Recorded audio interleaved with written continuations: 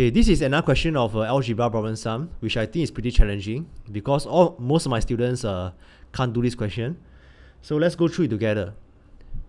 Alright, so Mrs. Lau and Mrs. Yap went shopping together.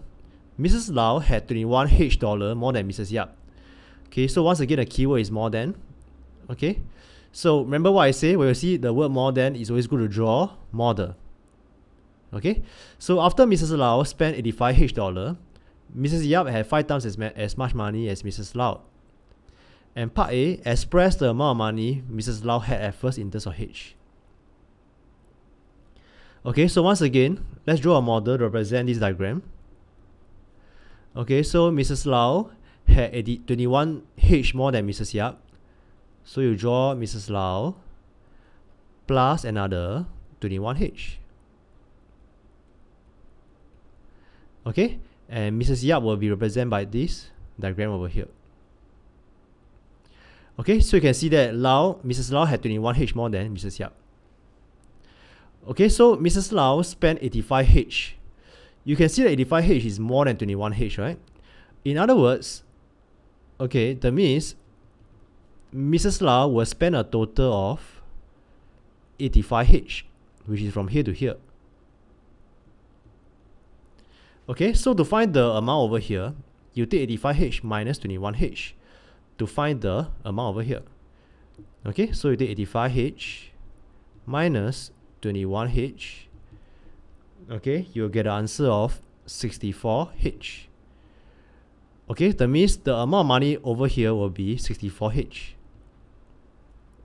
Okay, and in the end, Mrs. Yap had 5 times as much money as Mrs. Lau. Okay, so Mrs. Yap over here will have 5 units because this is 1 unit, right? So you need to cut this model into 5 different units. Okay, 1, 2, 3, 4, 5. Understand? So in other words, these 4 units over here will represent 64H. Okay, so 4 units will represent 64H dollars. Okay, and so 1 unit will represent 16H dollar. Okay, because you simply divide by 4. 64 divided by 4 is 16. Okay, and so 5 units. Okay, because the question asks for what Mrs. Lau had at first. Okay, so keep in mind that Mrs. Lau had 5 units plus another 21H at first.